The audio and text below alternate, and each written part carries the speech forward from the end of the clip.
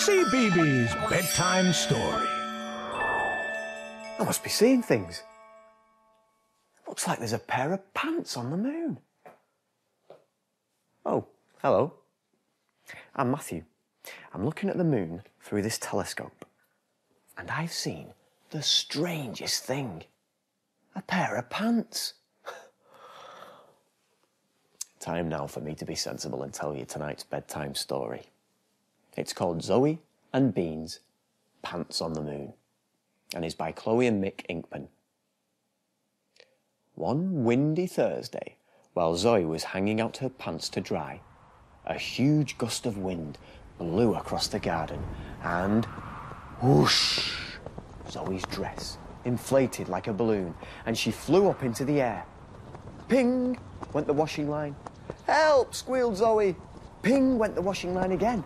Grab hold, Beans, we're going up. Up went Zoe. Up went the pegs and the pants and the washing line. Up went Beans. Up they floated.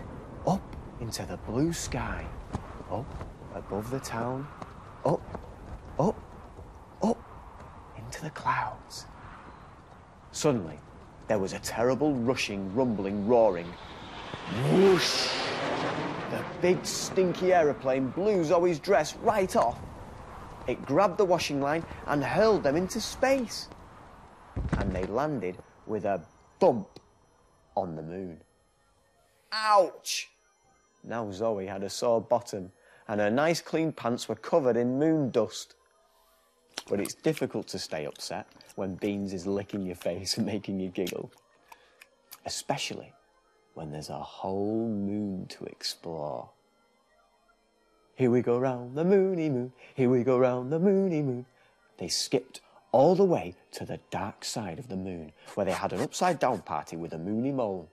Then they skipped all the way back again and bumped into an odd thing. Look, Beans, somebody's put a flag on the moony moon. Zoe and Beans lay down to catch their breath and looked up to the stars, while Zoe, clever Zoe, thought of a way to get back home.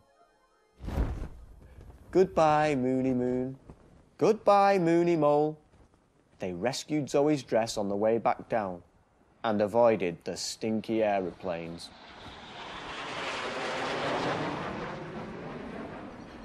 They crashed into the garden in a big, tangly heap. Home again, said Zoe. Zoe hummed to herself as she washed the moon dust out of her pants. It was long past bedtime before she finished. But at last, all her pants were clean. Well, nearly all of them. That was a story called Zoe and Beans, Pants on the Moon. Now, dog, do you think if we look through the telescope again, we'll still see something on the moon? While we do that, I think it's time for you to go to sleep. Night-night, and I'll see you again soon for another bedtime story.